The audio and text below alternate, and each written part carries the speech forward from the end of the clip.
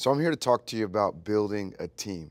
Matter of fact, I'm going to talk to you about building a launch team and a core team. But first, let me say this. Of course, we honor everybody who's ever gone and planted a church with the parachute old school method. But the reality is that the dream that God's put in your heart to reach your city is going to be best accomplished if you can build a team. I always love thinking about Matthew 4:18 when it says that Jesus, when he began his ministry after that time of consecration for 40 days in the desert, the very first thing he did was start building his eventual 12-person team.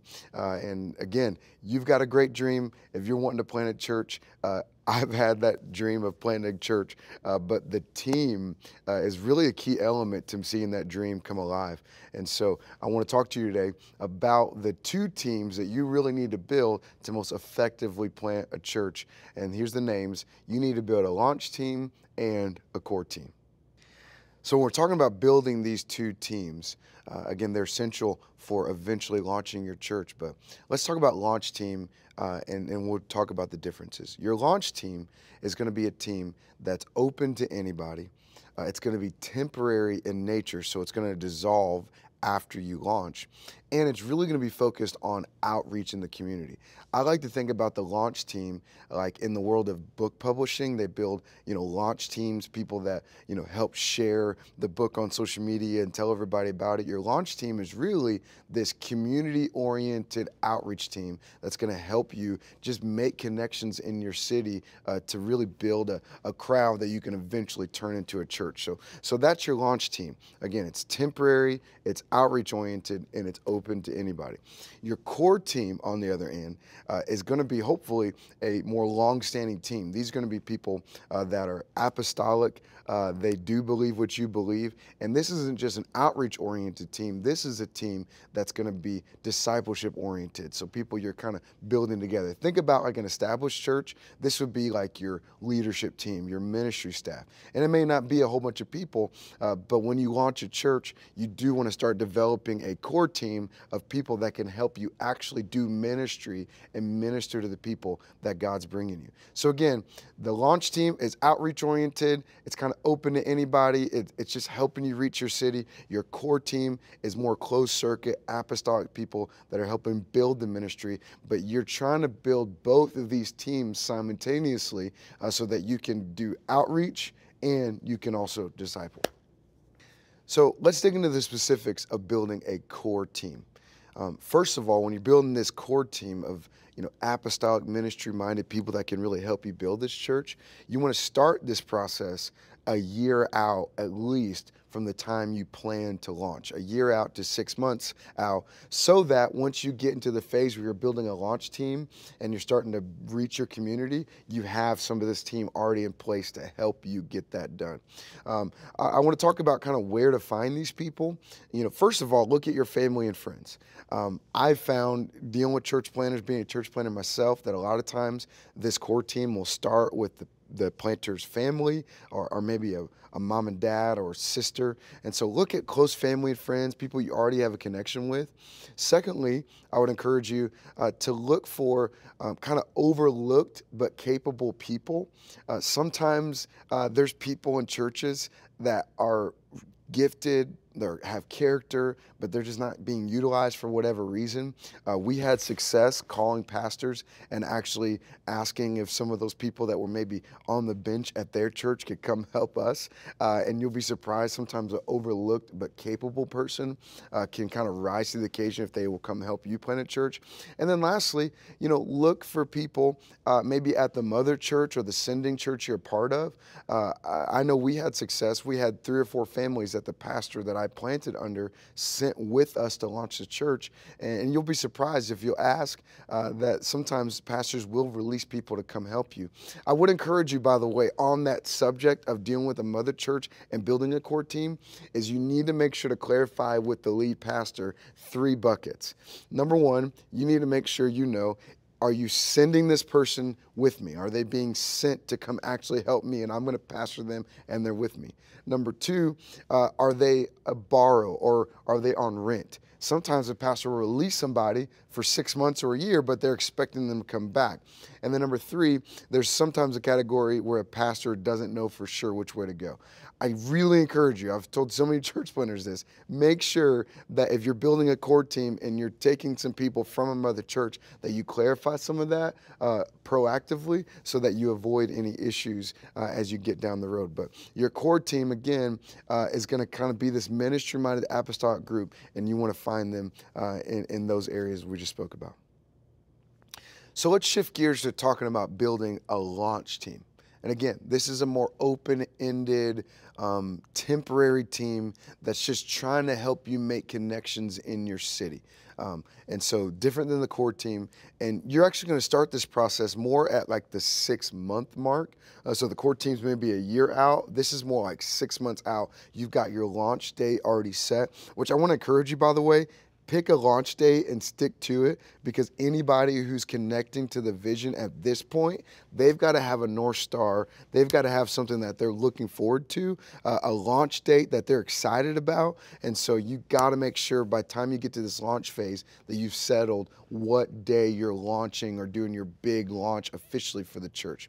But in terms of building the launch team, first of all, I want to encourage you, you need to have some kind of momentum gathering event. I want to repeat that, momentum gathering event. I would encourage you to do this monthly or maybe bi-monthly, but this event that you do leading up to launch is all about just getting people in your community to know that you're starting a church. It's trying to create that buzz and those connections around your community.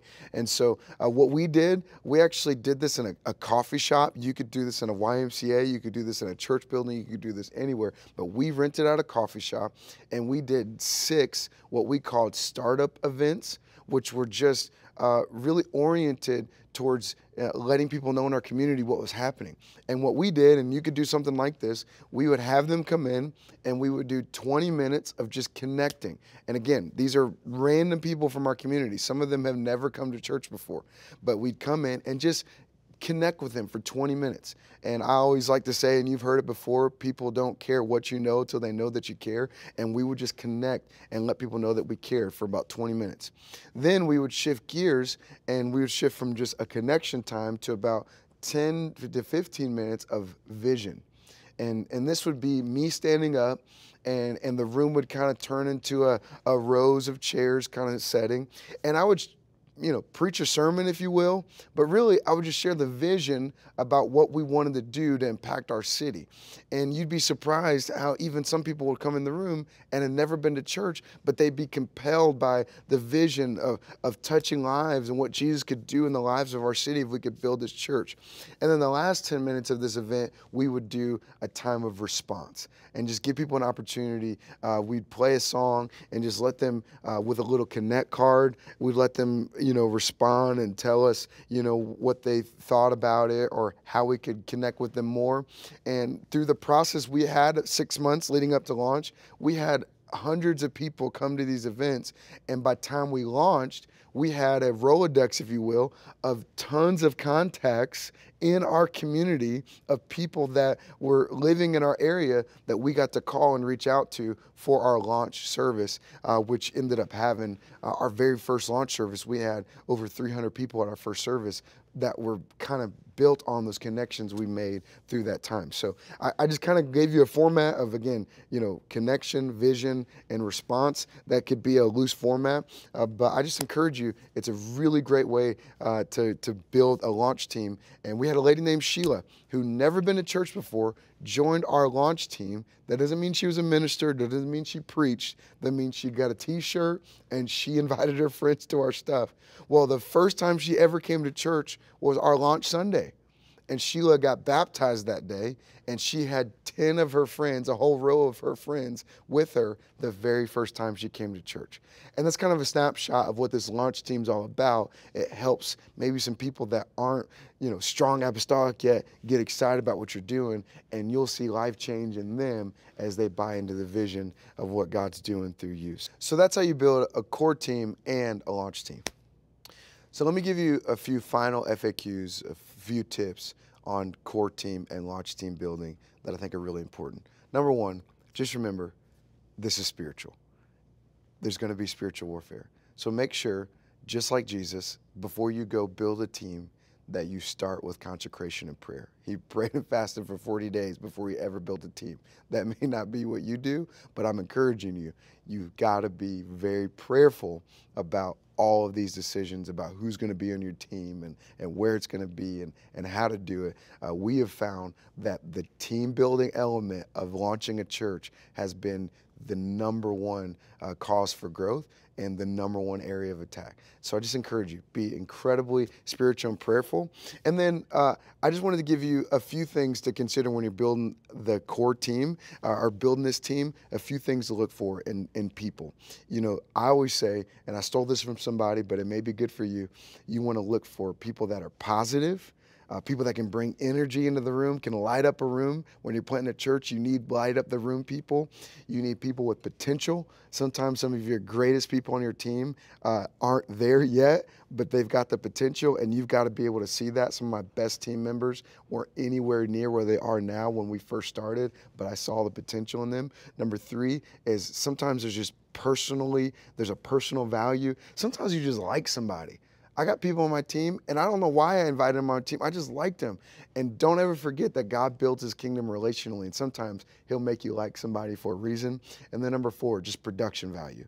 You need somebody that can just help you set up chairs, that can grind it out, that can get it done. And when you're building your team, always look for those 4 Ps when you're team building, because if somebody can represent all 4 of those, you probably got a winner on your team.